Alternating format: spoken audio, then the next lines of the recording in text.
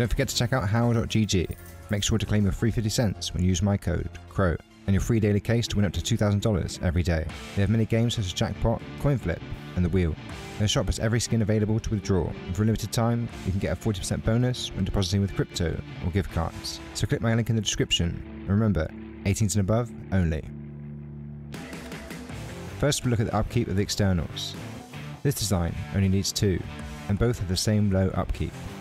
Of course they are disconnectable, which I'll demonstrate in the tutorial. The compact gatehouses offer great angles in and out of the compound. The 2 single doors create an airlock too. And there's a turret protecting your furnaces up top. On one side of the base you'll find a respawn point, complete with a ladder hatch leading straight up to the shooting floor. Round here you can see the opposite gatehouse into the compound. Enter the main part of the base by going through this door and jumping up to the second floor. Here we have a plethora of storage with boxes, lockers and furnaces built into the walls. And down here we have the main bunker. To open it, simply remove the twig wall frame. To reseal, replace the wall frame from this angle.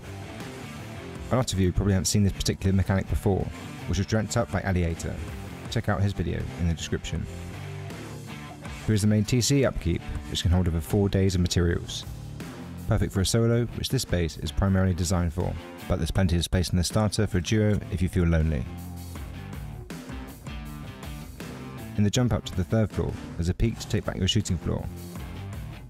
And up here we have some box storage, and a bedroom with a battery concealed behind the locker.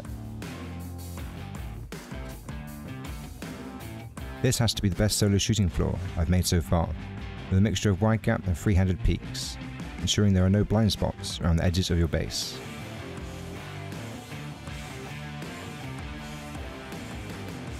Here's the ladder hatch again, leading back down to the bedroom and compound. Defend your roof by jumping up through the single door, which doubles up as a peak. This tower makes a great respawn point, with door peaks into the compound. Use the garage door to exit onto the roof. There are 2 turrets protecting the top of your base, with an identical tower on the opposite side. You can also use the roof to defend, using these half-height window peaks. There's even space for a windmill and a SAM up here. 2 vending machine bunkers to make offlines all the more expensive. These can be opened with a triangle roof from either side. Raiders must destroy the HQM wall to access the loot, as destroying the floor or the vending machine will despawn whatever's inside. Finally, here's the full build cost and upkeep, my cheapest solo duo base yet. And if you're going to go ahead and build the base, why not subscribe and get me to 20k before Christmas.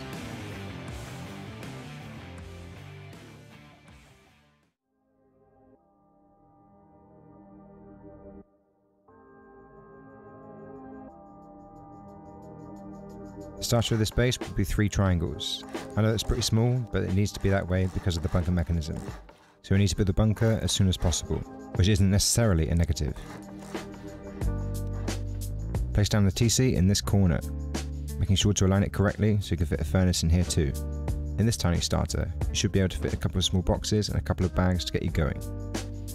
You can protect the TC more with a wooden door frame for now and upgrade it to a window later. And always remember to lock your TC so raiders can't grief your base. You have to be careful early wipe as there's no airlock. Now we're going to build the bunker. Before we do that, we need to build these parts here. It's extremely important to build these parts first to make the bunker easier to build. I'll also show a top-down view of this later. To start the bunker, build a twig triangle here, then put a square in front of it. To the left or the right, build out by 9 triangles. It doesn't matter if some foundations are raised. To the right of the last triangle, put a square, and then delete the entire build-up. Now from this square, build back towards the base with 4 squares. The placement of this triangle is extremely important. To place it correctly, look left, and make sure that this patch of stone is on the left too. If you're unsure what I'm talking about, upgrade the triangle to stone, and make sure that it has these 2 lines pointing towards the base. When you're happy with that, delete the entire build-up apart from 1 square. Then build it out again by another 9 triangles, placing a square on the end. Again remove the entire build-up, leaving the last square. Then build back towards the base again with 4 squares. Look down to make sure the final square attaches to the one that you're standing on and not the triangle in front of you. Then build 2 half walls here and place a triangle on top from this angle. Now you can remove the entire twig build-up. To get onto the roof, place a triangle foundation and then a twig roof on top. From the top of the base, check the alignment of this triangle to make sure that it is attached to the 2 half walls below. Then place a triangle to the left of it with the lines pointing this way to make sure they attach together. Check to see if a triangle is placeable here. If it's not, then you'll have to redo these steps again. Extend the new entrance with a full wall, a half wall and a window on the right hand side. This will form the shooting floor peak and then jump up to the 3rd floor later.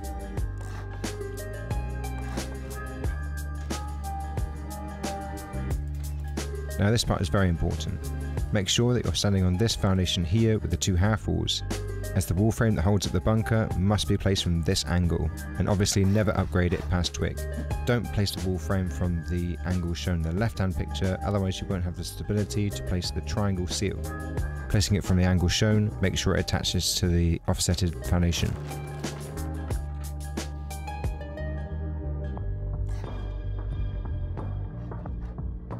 When you're happy that the mechanism is working correctly, upgrade the starter like so.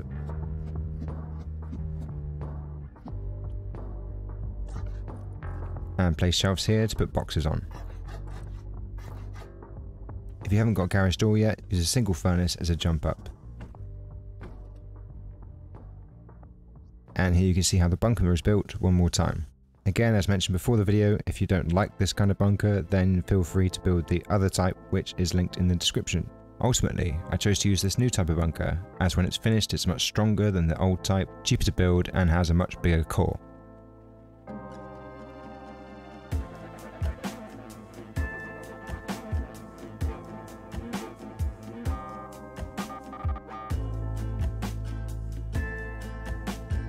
Next, we're going to build honeycomb all around the side of the base. Make sure to upgrade the foundation and the wall behind the TC before sealing it in.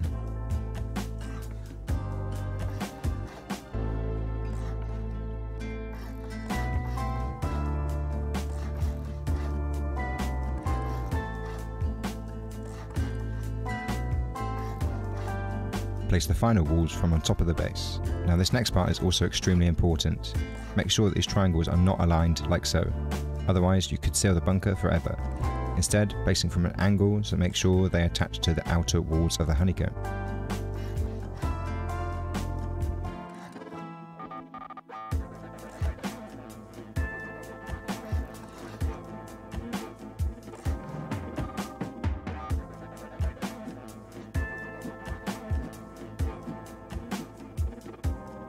Next we need to expand the footprint on the left hand and right hand side of the entrance.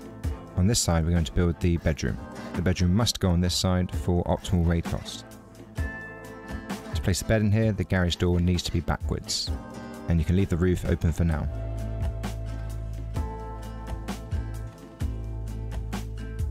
Now on the opposite side we're going to build the entrance to the base.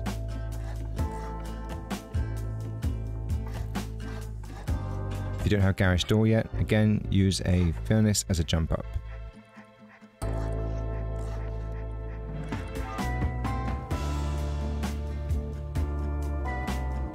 Next round this floor with walls, but there's a technique to doing it, so watch carefully. You must place a half wall here and a triangle attaching to it.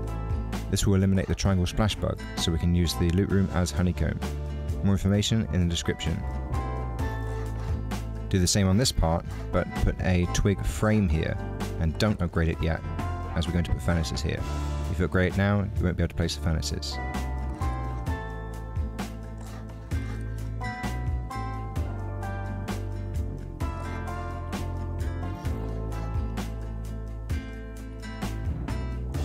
And do the same on this loot room with a half wall and a triangle connecting to it. And you can delete the half wall and replace with a full wall. When you're happy with that, seal in the roof.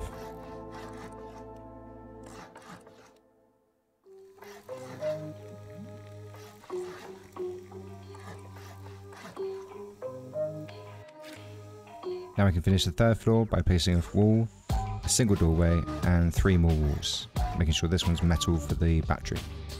Place a half wall here, then seal in the roof.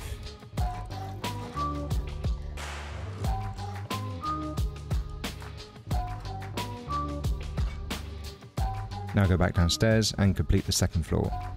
Put a wall here and another shelf for more boxes. If you like, lock the boxes inside the lit room to make the raid cost higher. I also recommend putting a workbench in front of the locker. These furnaces can be tricky to place, so just be patient and try again if you can't place the last one. Then seal each loot room with a window frame and window. Then spam as many wall frames and garage doors as you like. This one must be placed from this angle.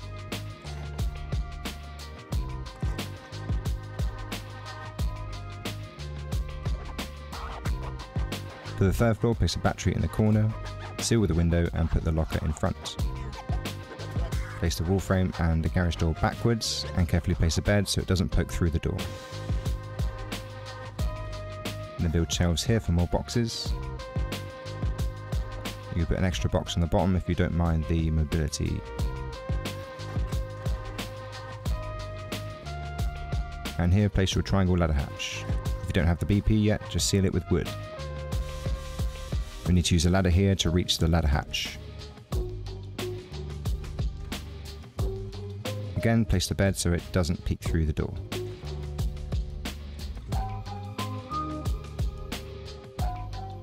Now to build the externals. On this part of the honeycomb, place a twig triangle, 2 squares, and another triangle. Remove the build out, and then build back towards the base with a series of triangles like so. Now upgrade the last 3 to metal. Delete these 2 twig triangles, put a square, and then 2 more triangles, upgrading the left one to stone and the right one to metal. From the metal triangle, build a square, a triangle, and 2 more squares. Then the external TC housing. You must place 2 half walls here for the disconnecting mechanism to work.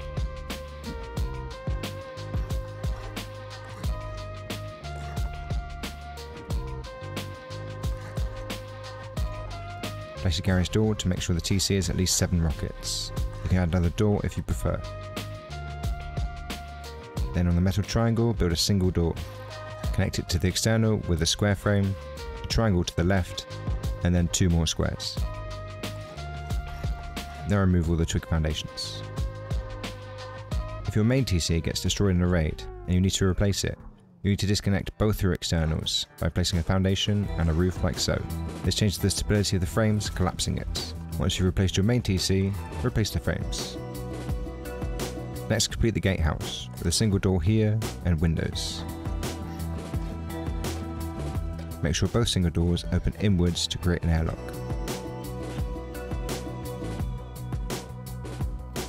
Then build half walls and roofs on top for the turret housing and ceiling. Permanently connect the gatehouse to the wide gap foundations with 2 wall frames. When you're happy with that, build the other external on the opposite side of the base, in exactly the same way.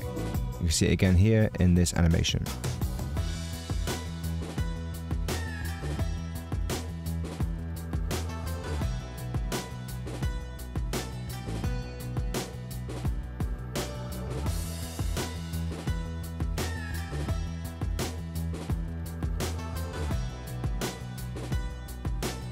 Now to build the freehand part of the shooting floor. To do this, place a twig triangle, a square, and then 2 low walls. For the next part, make sure you have the square foundation selected. Take out a gun and point it directly here at this triangle. Next, move the low walls, making sure not to move your mouse at all. Tap the S key on your keyboard to move back very slightly, and place the square foundation.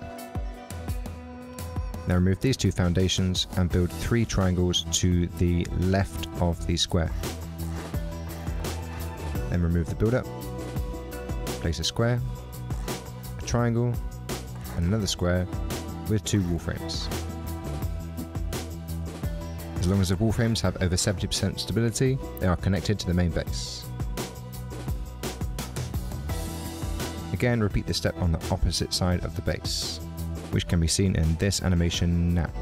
If you still can't quite get it right, make sure to watch GameLights' video in the description, who explains it probably a bit better than I can.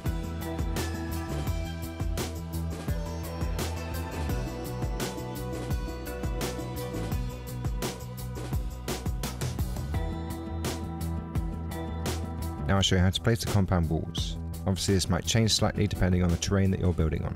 For the ones next to the gatehouse, make sure you're lined up straight against the front.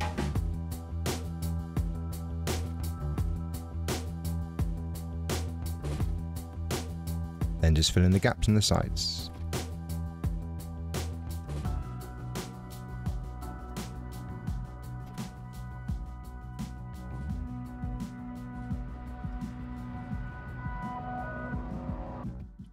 Place twig triangles around the gatehouses to be able to place the barricades. Make sure to place electrical items on the sockets to make sure people can't build in.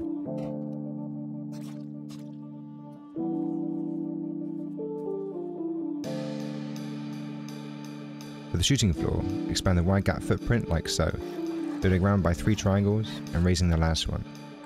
If you can't raise the last triangle because of the terrain, use a half wall.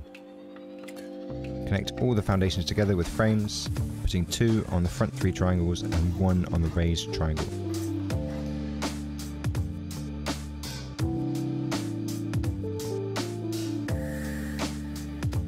Then do this again on the opposite side of the base. For the freehand, just extend it by 1 more floor.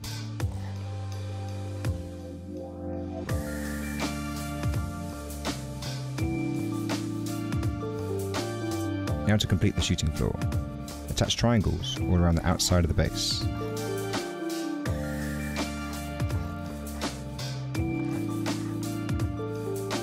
And put windows here with horizontal embrasures.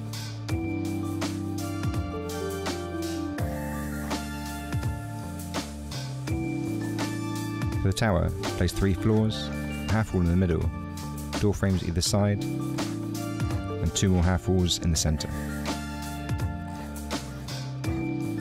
3 floors again on top, a window in the middle, and half walls on either side. Then build the roofs and seal it in.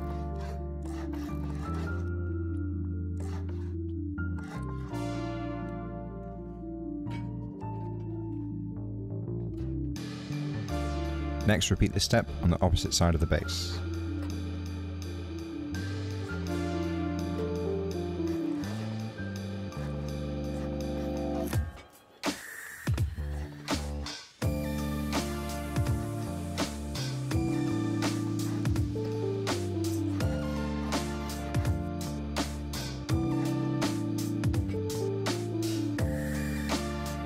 For the freehand peaks, attach a triangle to the wall frame and then place windows.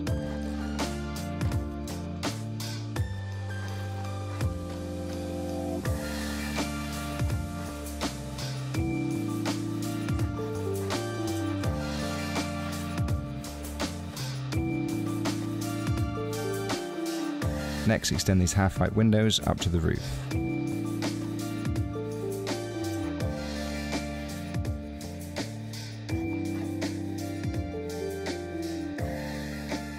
Then place wall frames in these locations to separate the shooting floor.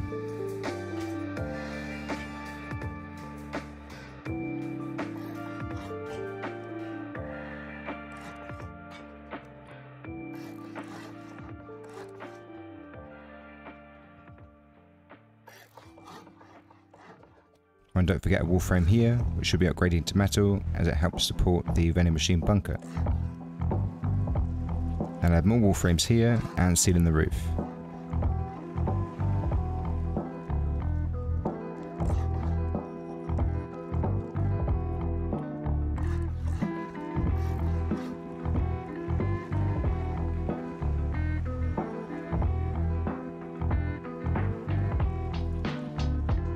The roof design is very simple. For the freehand peaks, just place a square roof on each part.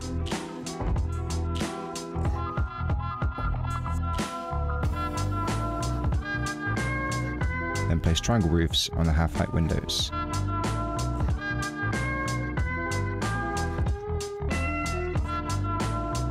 For the vending machine bunker, upgrade one of the triangle floors and place a armoured wall. Jump up onto the triangle roof to place the vending machine.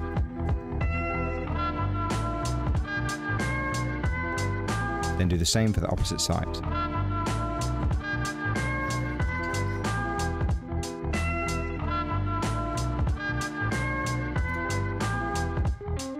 Now to place the wind turbine. make sure it doesn't get in the way of the SAM site in the military base. Otherwise, the SAM site rockets will just hit the windmill. This will be dependent on the map that you're playing on. On the opposite side, build the SAM site. You can place 2 temporary floors here, place the SAM site very carefully, and then remove the floors. But make sure the SAM site is centered correctly, otherwise you'll break it. And the base is done.